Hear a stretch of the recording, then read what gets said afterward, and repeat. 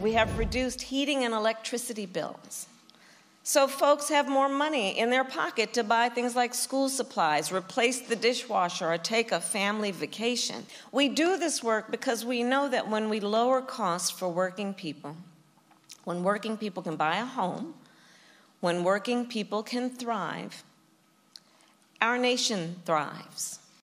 That was Vice President Kamala Harris giving the Biden administration credit for lowering heating and electricity bills as Americans deal with record high energy prices. Joining us now, Kudlow host Larry Kudlow. It's always great to see you. I don't know what world she lives in, because in my world, the prices have been going up. And I'm guessing at the vice president's house, she probably doesn't even see an energy bill, Larry. Just looking at the numbers, okay? Numbers, oh my God, factoids.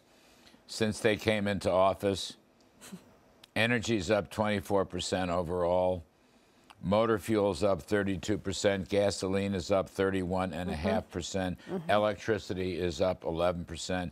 Utility gas is up 29%. I don't know what planet. She was reading the page upside down. That was a problem. She just had it upside down. Yeah, maybe. Why didn't I think of that? That's exactly right. I mean, gas is down from the peak, but they spent almost half of the strategic petroleum reserve to get it down.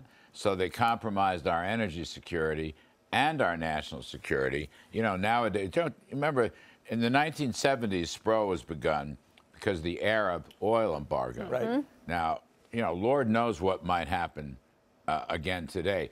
I have a second point. Wait, no, let me stop there. Let me stop. Talk to the second point, because we're hearing you could get more sanctions on Russia when we think about energy security and the amount of barrels that we are or are not producing. Are the sanctions working, and is energy the way to do sanctions? You know, I think, Keller, there are a bunch of reasons why the sanctions have not worked. Okay. We're just going to interrupt you. KJP just announced more sanctions at the press briefing a few minutes ago, but you can continue. Okay, well, good for her.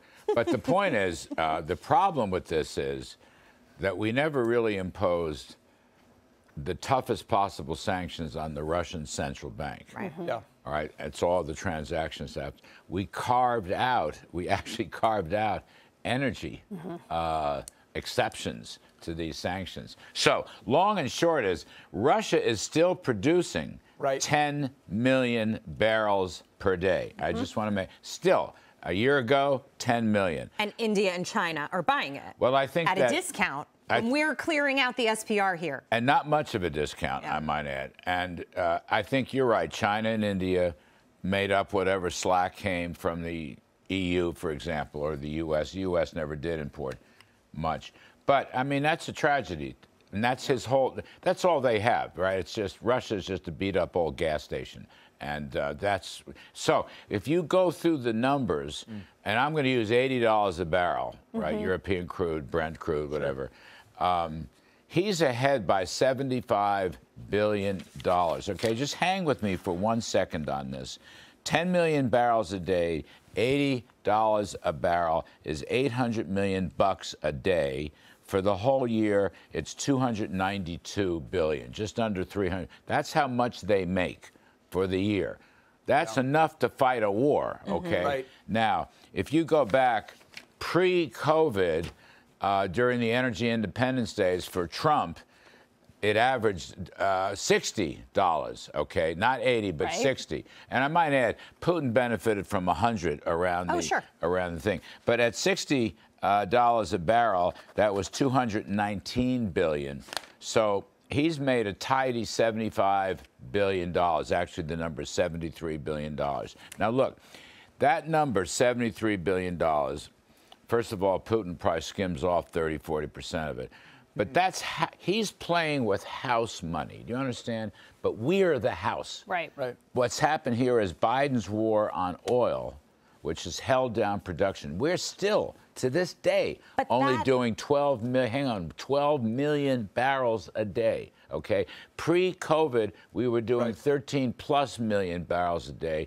The Energy Department said by 2023 we should be at 15 million barrels a day. So the price is way too high because Biden's war on fossil fuels. And that's why I think Vladimir Putin invaded Ukraine in the first place. He saw the door open and he said, "I'm walking right on in, President Biden. Thank you." So wait, he has a history here. This is my last point. Okay, he has a history here. When oil gets to $100, just about $100, let's see, $130 a barrel in July of 2008, all right? Putin picked off most of Georgia, took a nice chunk out of Georgia, because he had the money, okay? It's his only cash crop. When oil crossed $100 a barrel in February 2014, a few years later, he picked off Crimea. Okay, and then roughly 1 year ago, as oil was approaching $100 a barrel, he went into Ukraine.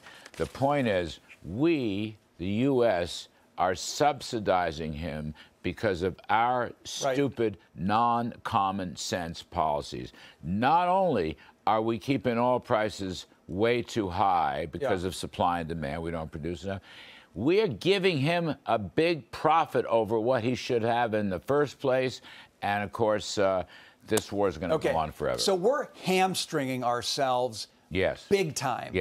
There's got to be a showdown, Larry. How do you change things? Republicans have the House. They've got nothing else except you got this debt ceiling thing.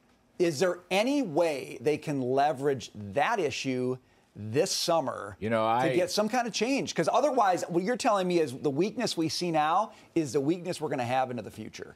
Yeah, I don't see it changing. As Jackie said, India and China buying it up anyway, and others, rogue states. So you ask a very hard question because I don't know what the end game here is. Right. Okay, I'm not smart enough to know. I know the Russians are not moving out of eastern Ukraine, come hell or high water, and they're not going to give up Crimea. But putting all that aside, I think, to your point, what the House Republicans should do, I've said this to McCarthy, I've said this to Scalise, I've said this to anybody that'll listen. H.R. 1, okay, H.R. 1, turn all the spigots back on. Go for energy independence. And look, I'm not opposed to wind or solar. What you should do is go back to the all of the above policy. Don't punish fossils because you're rewarding Russia and other rogue states, and you're killing middle-class people. It's costing them $400 or $500 a month in extra, apart from what our distinguished vice president says. So H.R. 1, I've always said that. I know they're going to cut spending and the debt ceiling, and they're going to give a tough budget for FY24 reconciliation and so forth, and they should extend the Trump tax cuts.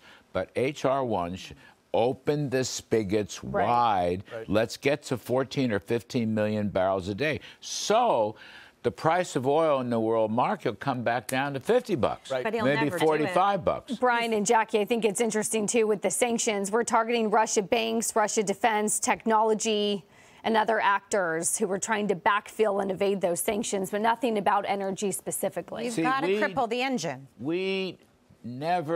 This is the damnedest thing I ever saw. The central bank, all the transactions there go through the central bank. It's different than the United States. It's not an open market. It's not a free market, right? We allowed carve-outs for a number of areas, including energy. So we never really put the clamps down. It's the dumbest thing to this day. And anyway, Brian, Professor, economic sanctions do not have a great history, of all the Certainly ways don't right now. Not when you're decoupled from the country already. They don't do well, economic sanctions, and they wind up punishing the home country. And what I'm saying here is Biden's war on oil is really financing Putin's war in Ukraine. Now, I ask you, what good is that? Who's getting hurt here? And we're doing $120–30 billion a year to the Ukraine. Really?